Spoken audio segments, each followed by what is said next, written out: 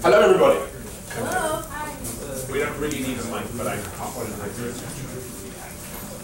So, thanks very much for coming to this talk. I will get into a little bit about what the talk is about, obviously. We actually have the talk. But a little bit about the nature of why this talk is important for us in a minute. First, I'd just like to tell you a little bit about myself. My name is Furey. I am the founder of a 22-year-old project called the MindTime Project. And the MindTime Project has been about exploring the world of thinking, exploring our inner world, and trying to understand how exactly it is that we perceive the world. And we'll get to that in a minute. The relevance and why I'm here, and why I have been here on campus at various times over the last year, is really the bigger question. So I'm going to ask you a couple of questions. They're not trick questions, they're very, very straightforward, but I'd like to get us thinking in a certain way. What is it that you find most challenging here at the university? And I mean personally challenging as opposed to, there's not enough parking or we need a rec room. But what's the thing? The amount of work. So it's actually like, wow, how do I deal with this? What might be something else? Is that it? In other words, yeah. It's along the same lines, but time management. Just trying to figure out how to pack it all in. Yeah. Could be another one. Does anyone find it challenging sitting down, doing chemistry? Just really looking at learn chemistry by rote. Is that challenging to anyone, or do you love to do that? A bit challenging? Yeah. Okay. And so there's, for other people, a different kind of challenge, which is actually doing lab work and actually having to work with the dummies if you're doing that yet. For example, where there's simulation. And some people find that really challenging. And I would guess that actually if we went around and we asked everybody what your own personal challenge was, we would actually see differences between you. We would see differences between you. So the point of MindTime in the context of Samuel Merritt University, which I think is what I'm really trying to get to, is that MindTime is a way for us to understand ourselves as individuals, and in understanding ourselves, begin to become aware of the relationship, the nature of the challenge that we might be experiencing, and ourselves. So, for example, I don't find it particularly challenging to be thrown into an absolutely chaotic situation where there's a huge problem and have to solve it instantly. I actually find that really simple.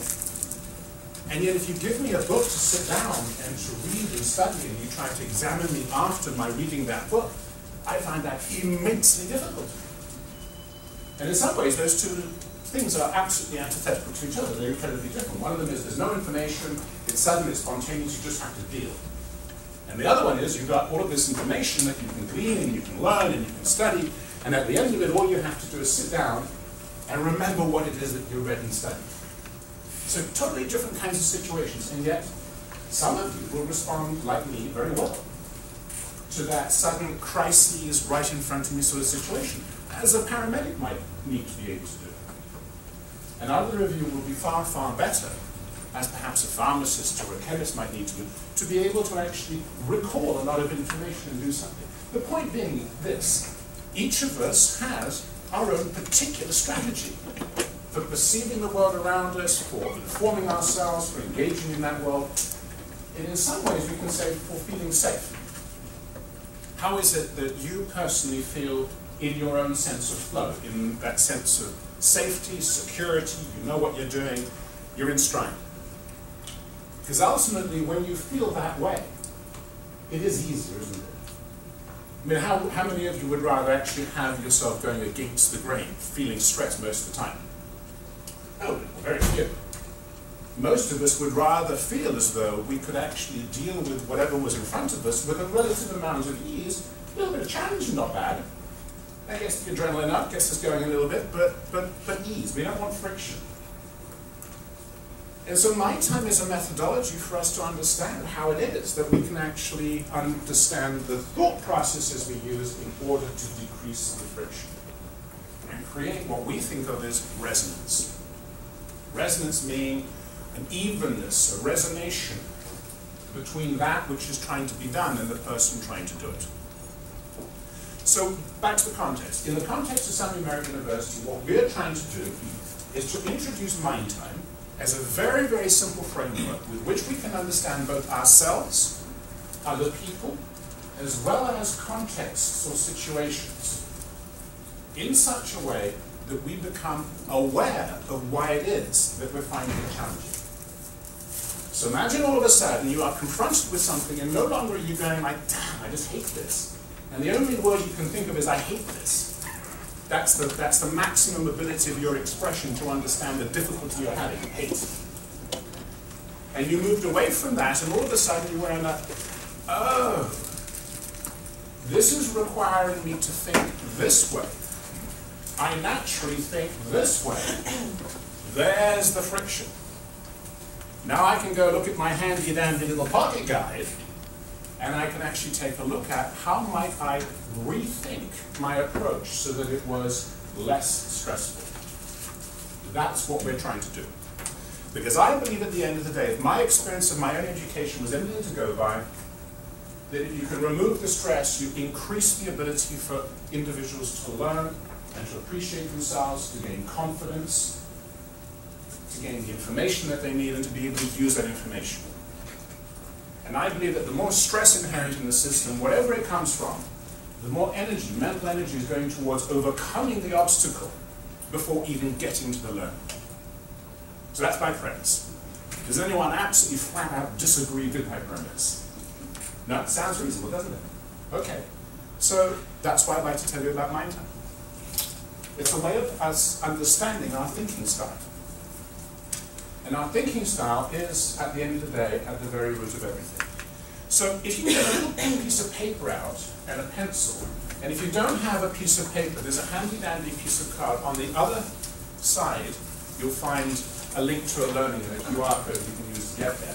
But the reverse side is actually blank. So if you have a pen handy, just flip that piece of card over and you can use the reverse side. And that way you can keep it and take this card away because it has that useful URL. So I'm going to ask you to do a tiny little exercise. It's really, really simple. It doesn't require any brain power. You just need to use a little bit of your intuition. All right? Here's a list of 9 words. 9 words. And what I want you to do is to reorganize this list of 9 words into 3 lists of 3 words. Right? 9 words, reorganize them into 3 lists of 3 words. And there's only one rule I want you to follow in reorganizing these words. And the rule is this. Each of those lists that you end up with 3 words in them, needs to feel as though the words belong together. Feel as though the words belong together. So take the 9, sort them out into 3 little lists, and each list should feel as though all of the words in that list belong together.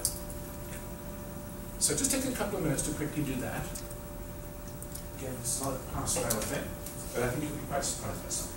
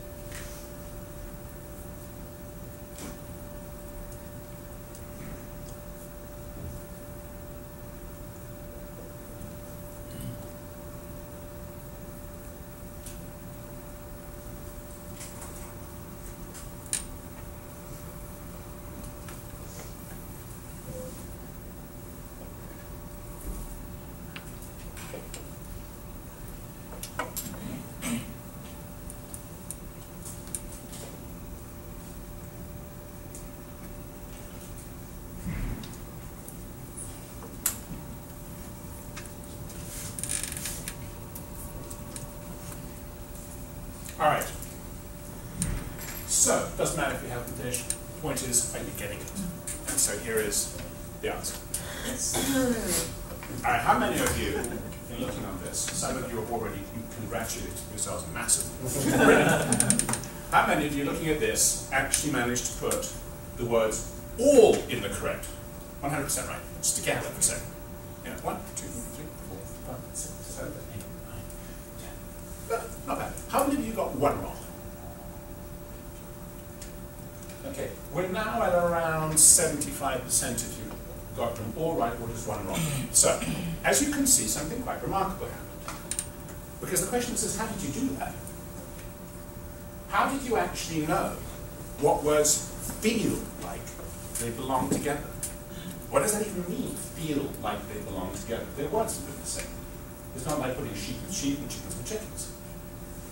Those have like a feeling to them, but a word? So what's really going on?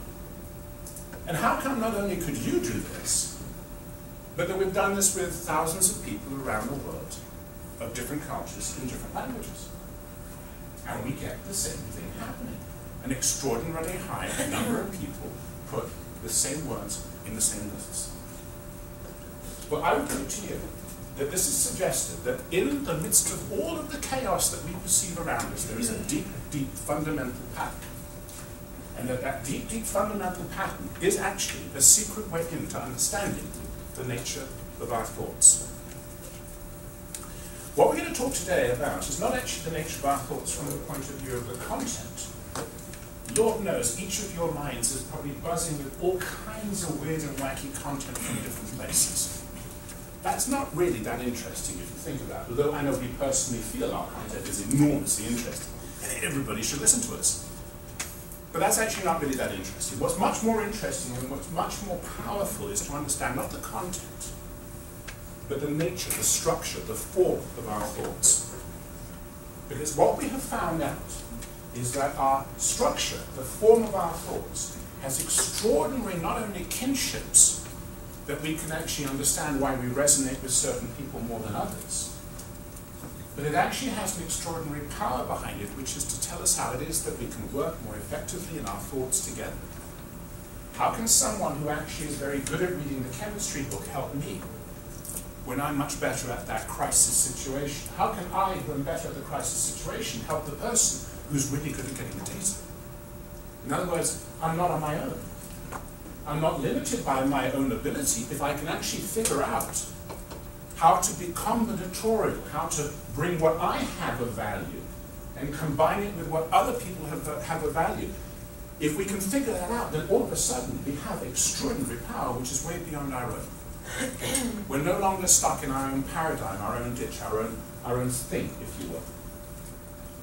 So, how do these words end up in those three lists?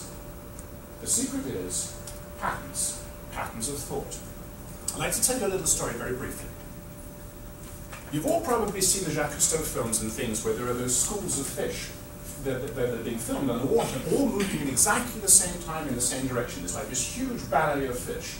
Have you all kind of seen films like that? Schools of fish, sorry? Yeah? Okay, well at least you know what I'm talking about more or less. So for years and years and years, and I mean hundreds of years, natural philosophers of every stripe have actually asked themselves the question, how do the fish know? How do they know to turn left, turn right, up, down? Because they all do it seemingly at exactly the same moments in time.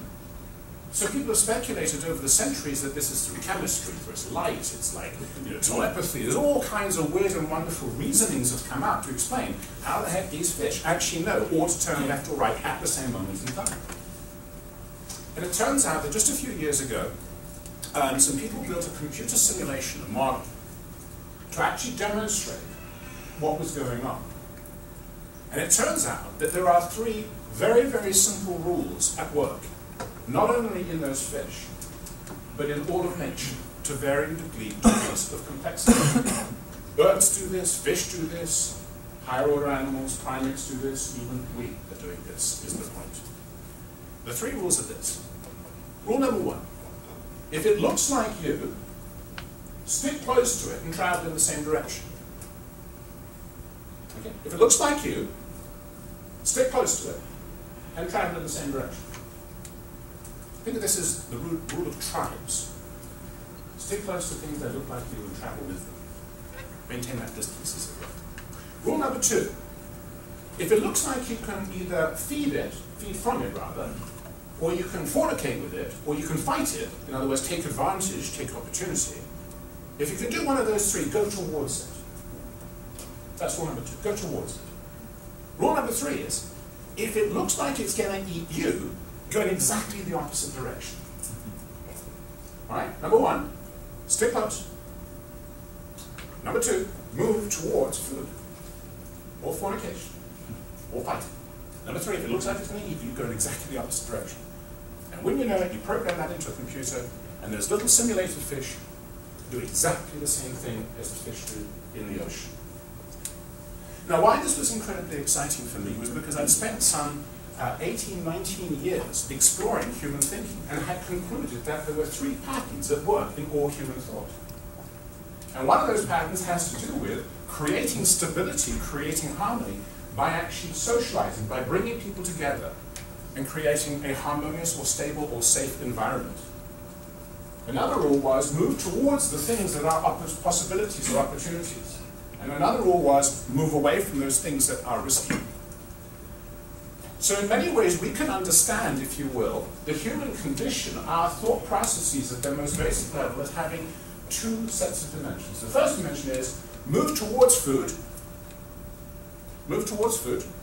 reward, possibility, opportunity. And that creates a certain kind of thinking, doesn't it? It's kind of spontaneous. It's in the moment. It's very much in flow. It's looking for always the next brightest thing. It loves change. Or you're moving away from risk. This is exactly the opposite direction, isn't it? If something looks like it's going to eat you, go in the opposite direction. So in other words, if something looks dangerous, risky, it might not only hurt you physically, but it might hurt your ego, it might hurt your reputation, you might risk failing in some way, like an exam. This particular rule is saying, move away from it. Go in the opposite direction. Run. So there's those 2 dimensions. And then you also have the dimension which is, and I find this the most extraordinarily beautiful conceptualization of why it is that we are humans as conscious beings, which is if you can imagine being absolutely buried in the moment of now. I mean, truly buried in the moment of now. There's no tomorrow, there's no yesterday. You literally are buried in that moment of now. It's all just happening right there. There's no you, there's no it. It's just an experience. And for us to actually have experience as human beings, we actually have to separate ourselves out, stand suddenly back from that moment of now, and realize that there was a moment before it and there's a moment coming next. And it's that dichotomization, it's that movement into the awareness that I am separate from it because I can remember as I was, and I can see the possibility of how I will be. That gives birth to human thinking. And so we go from being an absolute concrete space of experience, and suddenly we are into what we think of as abstraction. Concepts, ideas, feelings, emotions, projections, judgments. These are all abstractions of our actual experience. And they stick with us in our memory. And every time we come across a similar experience, given our particular set of patterns or filters, our thinking, we re-experience old memories. And so I don't have to look at a big book and actually pick it up and try to read it to feel that certain anxiety that I probably will not succeed. I just have to remember the first time I failed. It could have been when I was 6 years old. So that emotion is very, very deeply rooted in something. And what I now feel when I'm confronted with a similar situation is just this re-emergence, this reliving of that experience, plus anything new that's coming along. Do you see how important it is to get a hold of this stuff and to actually try to look at it and sort it out? Because most of us are spending an awful lot of our lives wound up in ideas and concepts and fears and stresses that actually don't exist right in front of us. And if we could understand how we thought, if we could understand actually what the patterns and mechanisms of our own perception and thinking were, we can undo that riddle, we can untangle it. And in untangling it, free ourselves to actually be able to be far more powerful in our ability to learn, in our ability to engage, to express, and do all of the things that we want to do in life. So these 2 pieces, the idea of coming out from the experience into abstraction and actually being conscious human beings, the subject and object relationship, duality as they call it. And the idea that we are all either moving towards things, looking for the possibility, or we are moving away, avoiding a risk. If you take those 2 concepts, what you get is very simply the theory of MindTime in a nutshell.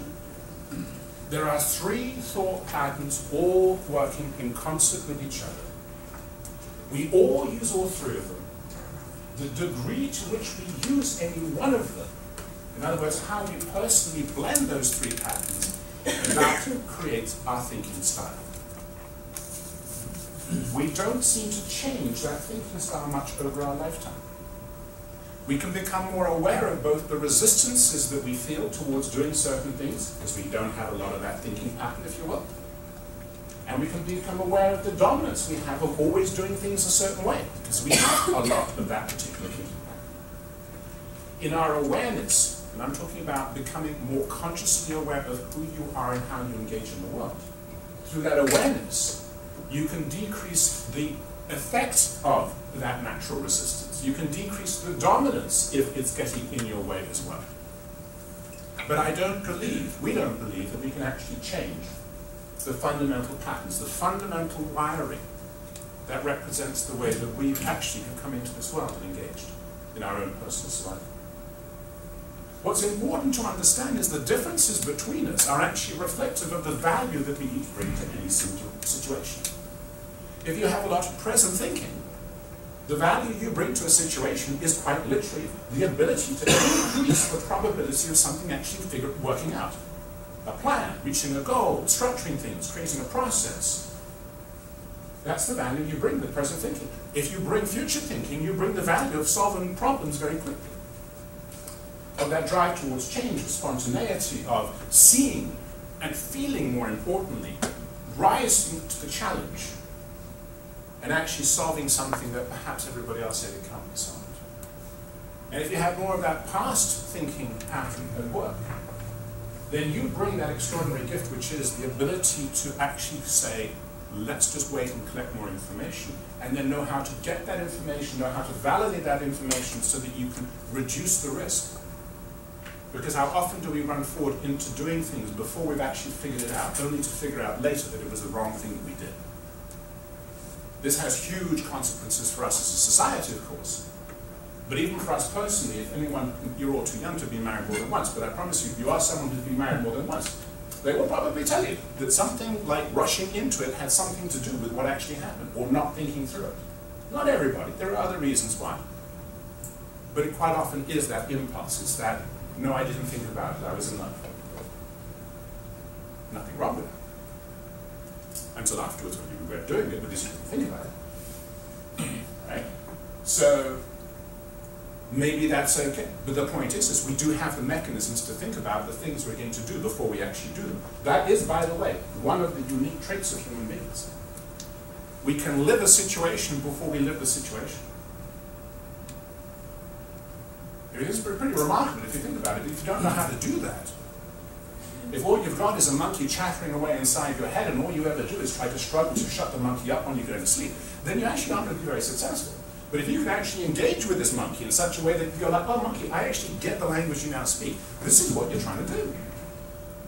The minute you actually recognize the monkey's language, the monkey goes like, oh finally, I don't have to shout at you. Because you're now actually listening and having a conversation which is a more engaged and active conversation with yourself.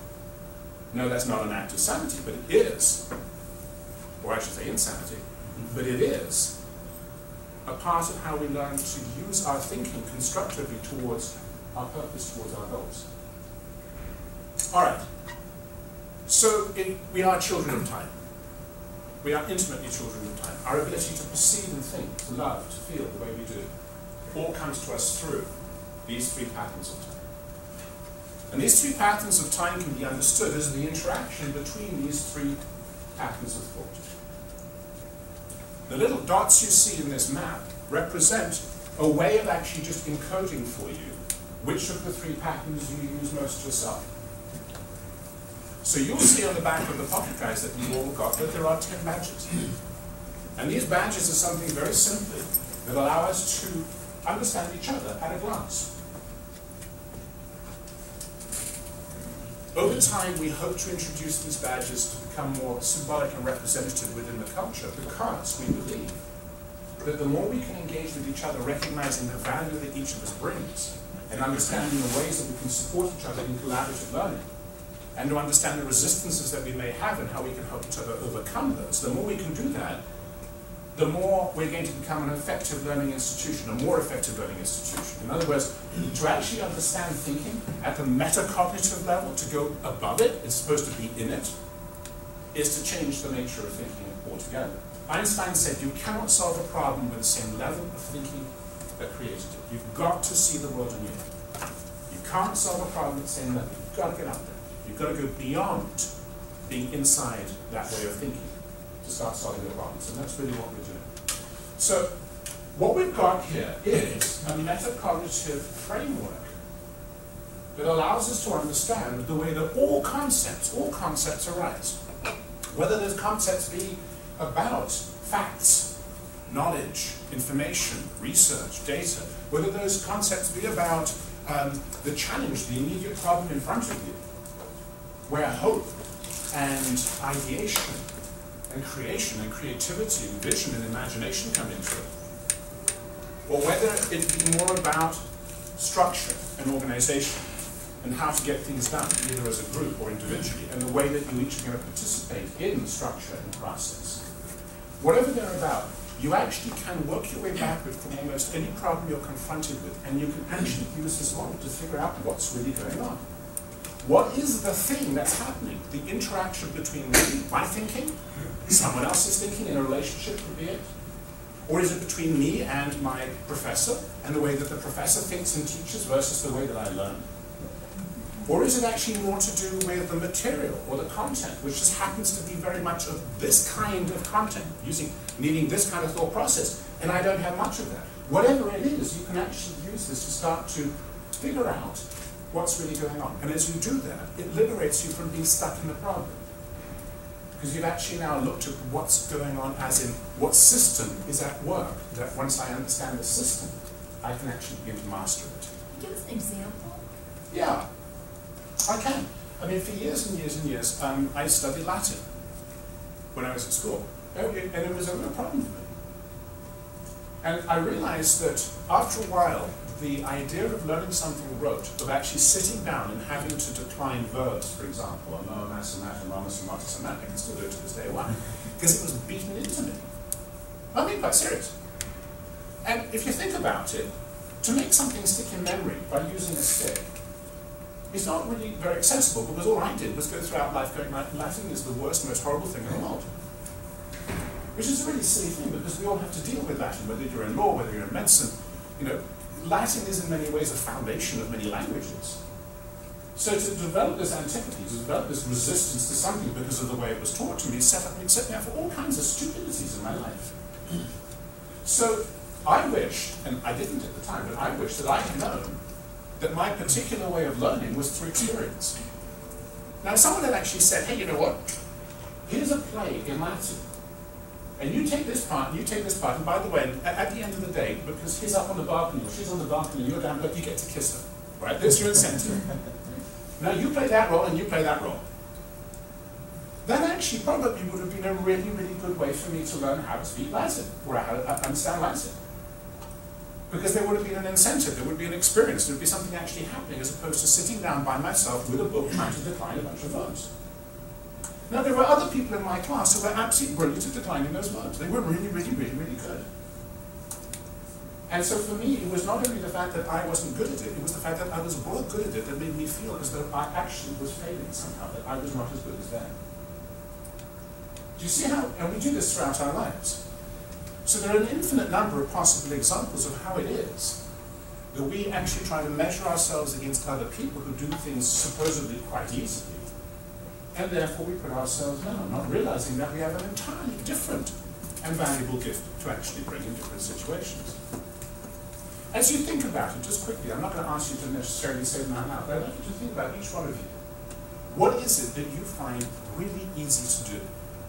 If we were to sort it between coming up with ideas spontaneously and organizing things really well and learning from books, having that historical founded perspective. Just think to yourself, if those were the three choices, which one of those you would show up and go like, you know what, I'm really good at that. That's how I bring value. Can you do that? And just nod your heads if you can actually realize what that is. Yeah, it's not hard. It's not hard. How many would choose the future one, that possibility, and great at problem solving? Okay, fine. How many of you would choose the, I'm really good at organizing things? Give me that task, I'll do it. Okay, And how many of you are good at that third one, which is, give me the facts. I will wait, I will sort through a few more. So right here in this room, we have a distribution of thinking styles that even without actually having a profile, which by the way is online and you will get to do if you want, even without having to take a test or anything else, you actually can start to sort out that we have far more present thinking in this room than we have future or past. In fact, Mike, you'd be on your own in the future thinking. And we would be turning to you, almost on your own, but we'd be turning to you to actually come up with smart ideas right at the last moment. It's scary. Yeah. And then the rest of you would be incredibly good at organizing that once we have had the people who have a lot of past thinking figure out whether Mike's idea was actually worth pursuing in the first place. So if he came up with the idea, and the past thinkers went like, that's a great idea, then we would turn to the present thinkers to then organize and execute on that idea. Do you see how this works? All of a sudden, everyone's got a role. Sounds like very much like collaborative learning. It is collaborative learning. Yeah. Absolutely. It is a collaborative learning model. This is how we actually can help each other. Not just here in this room, but all 1,500 students and all 100 and however faculty members. It's all one great big learning system. And we release the power of that great big learning system when we actually know what the system of work really is. And that's what we're talking about here. Are there any questions just off the bat so far? Does this make sense? Do you get how powerful it can be in life if you actually are enlightened to what thoughts are going on? Not only in your learning, but in your relationship, boyfriend, girlfriend, with people you hire maybe one day, people you need to work with as teams. Do you see how suddenly you can actually start to make things a lot easier for yourselves? Yeah? Is this beginning to make sense? I'm seeing a lot of blank faces, and I'm not sure whether you're agreeing internally or whether you're actually agreeing. So some large arcs nodding heads would help me. I think our students are very much in the here and now. You know, with the test coming tomorrow or what, you know. Yep. And, yeah. So you all are getting this. Good, good. Yeah, question? Are you going to kind of resolve the issues of overcoming kind of like personality barriers? It seems like those with the same personality or learning types usually study together. And there are these cliques that form based on how well you get along with the person that you're hanging out with. So birds of a feather, birds of a feather flock together. Okay, so I'm a future thinker. Who do I tend to hang out with? Other future thinkers. Why? It's easier. Of course it's easier. There's resonance. They think the way I do. I don't have to overcome their need for more information or their plans. All right? But all of a sudden you're like, but what am I actually missing out on here? Because when it comes to the weekend, I never have a plan. So I'm looking around at what my friends are doing, which is the same friends, and we're all thinking about it. You see where I'm going with this? So you can think it's very comfortable, but actually you get to be very stupid in life if you just stick with yourself.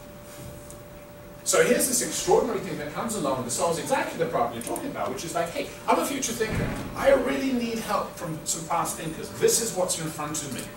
And by the way, I'm offering my help, and I'm very good at this side of it, to help you resolve, problem solve, etc., etc., etc. Would anyone like to collaborate with me?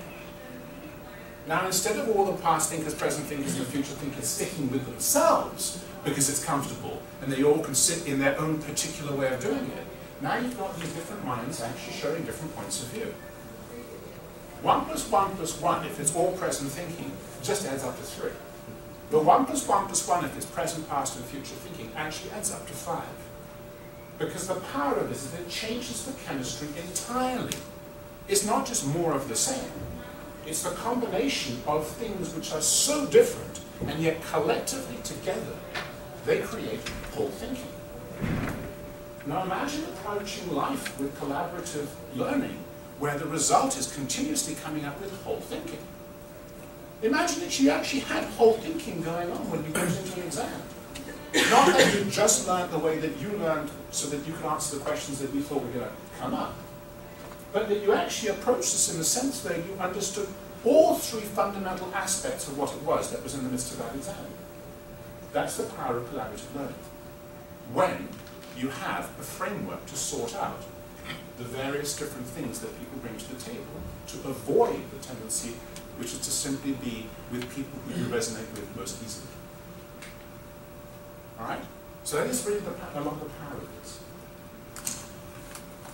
one of the ways for us to grasp this and to really understand is that in every moment of every day, I will guarantee you, in every moment of every day, your thought patterns are driving you to behave in a certain way so that you can have a certain experience. This is when we're trapped in our thinking. So if you have a lot of past thinking, your thought patterns will drive you in such a way so the experience you have is one of believing that you understand the meaning of things. That you have the ability to understand the meaning of things. So there's a safety, a security in actually understanding the meaning of things. Are you nodding your head because it's you? Yeah. And it's really interesting because it really doesn't matter whether it's in a relationship, driving a car, whether it's actually taking an exam, whether it's going to a lecture, whether it's talking to your parents. That is always the fundamental experience you're trying to have if that's your primary thought pattern. And it's quite amazing. You can be going to the movie.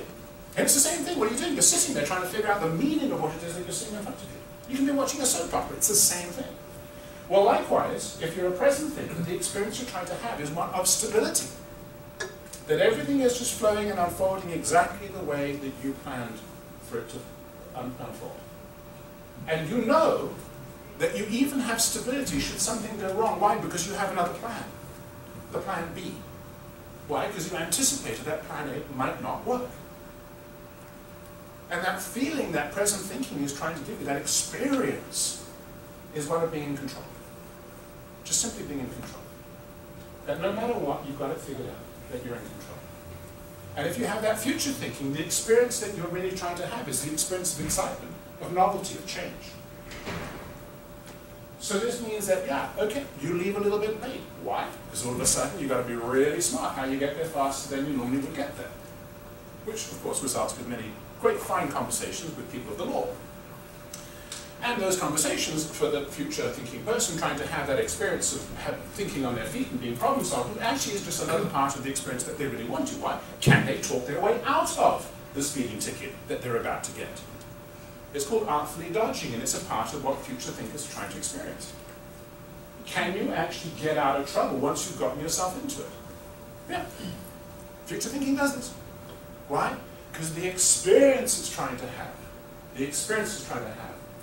is one of being quick on its feet and problem solving and always seeing the new possibility, Lots of ideas, but don't expect it to actually sit and execute on those ideas itself. That's not the experience it's looking for. It's looking for the pat on the back for the idea.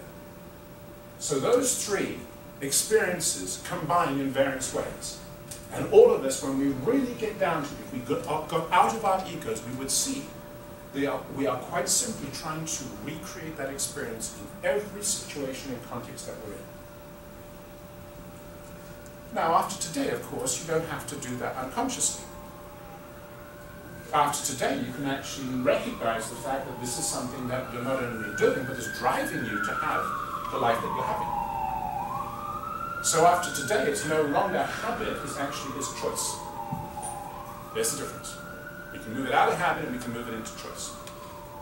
And by moving it out of habit and moving it into choice, it gives us the power to actually make a decision as to, do we really want to have that experience just for the sake of having that experience? Or can we actually understand this as a way to overcome the need for the experience and to actually engage in the outcome that we want to have? I want to pass my exam.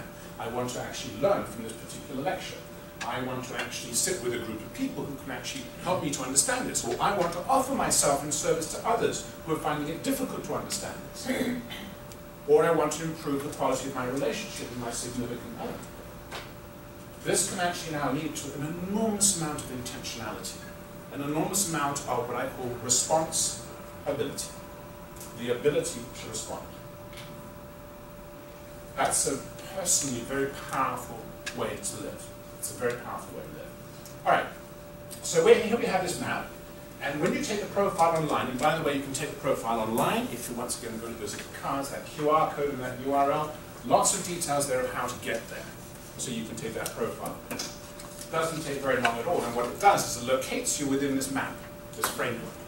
So you will know how much past certainty, present probability, future possibility, thinking, how those are blended to create your own particular thinking style. The badges, I won't go through them now because it's a little bit lengthy, but the badges are extraordinarily simple, and just to show you, they just like make intuitive sense what you look at them, and again, they're on the back, so you don't have to remember this. But future has a future-present part to it. In other words, almost equally future and present, and it has almost equally future and past.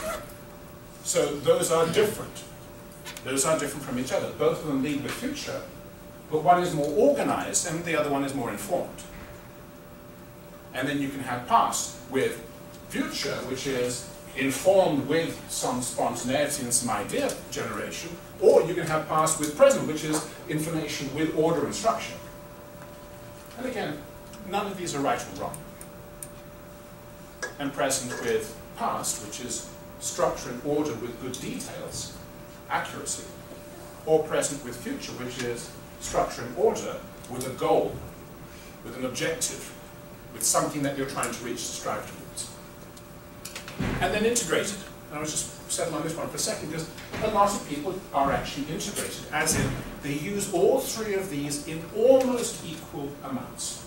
Barack Obama, President Obama, he's a high integrated thinker. A lot of people think that he's not a good leader. Why? Because he doesn't lead for one particular tribe in one particular way. But everyone acknowledges that he's incredibly good at building bridges between factions. This is what the integrated thinker does. The integrated thinker is that kind of thinking that can see the other point of view. In fact, the most frustrating thing for an integrated thinker is to be in the midst of people arguing, when actually they're arguing from these three different perspectives. And then you're like, yeah, no, you're right, but so is he, and so is she. It's like, well, come on, can't you just get along? All right, look, I tell you what, I'll come and talk to you. You tell me what it is that you're saying, and I'm going to talk to that. And they become the go-between, they become the consensus builder, the bridge, the glue in the group. They tend not to be good leaders. These are not people who charge out in front of saying, there's the possibility. Why? Because the minute they actually have that thought, they go like, yeah, but what do I know about it? And as they're learning more about it, they go like, well, how do I actually do that? And so you see that they integrate all three of these perspectives.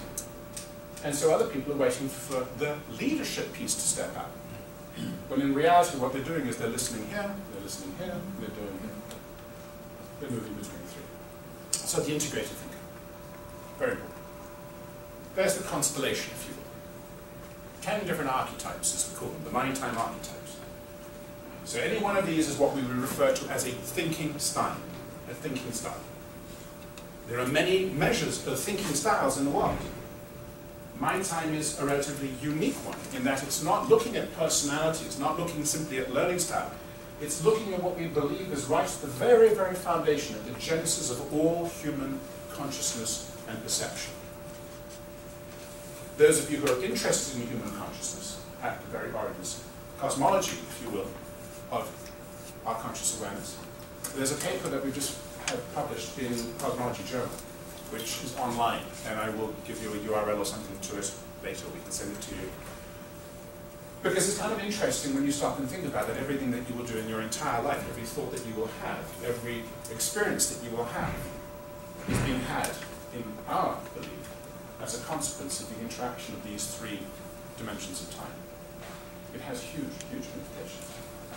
All right, this is the pocket guide that you've got. I don't need to go through it, but obviously there's a lot of information. It's very information dense. And the point is, there's three basic stories being told here. The one is, everyone has value to bring, and on that panel on the inside is really a breakdown of the essential pieces that are the archetypes of thinking. There's a great deal more information online, and there's a book, which I didn't bring a copy with, but there's a book going to be available in the library called It's All About Time, which has even more in depth. There's a ton of information online. On the other side, what we're dealing with is two things, other than the badges themselves. We're dealing with, one, how to collaborate. In other words, how do you actually bring different people together? And the second thing we're dealing with is, how do you move information around this map of thinking in such a way that you really use it the most constructive way you possibly can.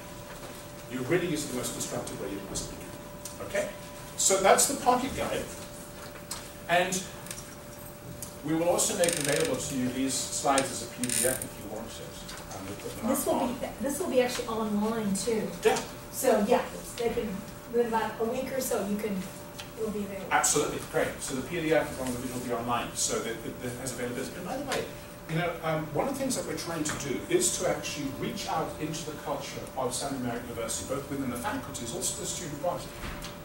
Can you imagine the power of this if every student here at Southern Merritt University actually understood not only their own thinking style, but how to relate and interact with everyone around them, both their professors as well as their peers?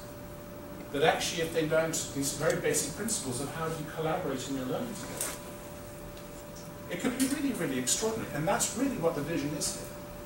The vision is to provide this as a tool, as a suite of tools with lots of information and access to it, so that you can all learn about how you learn, not just learn about the profession that you've come here to learn about. Because that second part of it, learning about the profession, will be made a great deal easier if you actually understand how you go about proceeding and learning in the first place. So do tell your colleagues about it, do tell your friends about it, encourage them to get involved. Take some extra pocket guides if you want, and give it to them just to get them intrigued.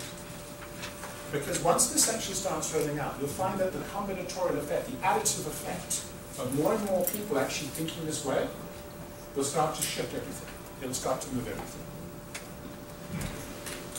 Patterns of human learning and patterns of human engagement, they are entirely built around our ability, or rather, these thought processes and our ability to integrate them.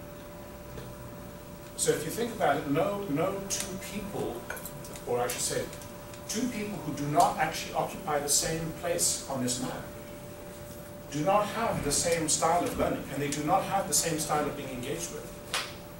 So of course this has huge implications for when you're communicating with each other.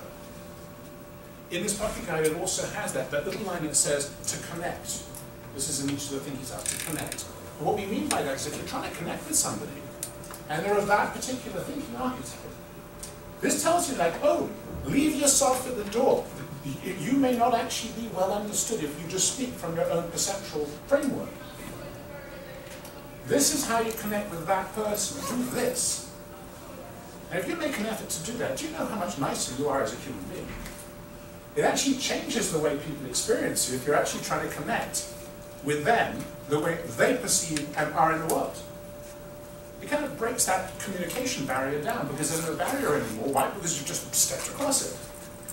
This is a hugely powerful thing in life.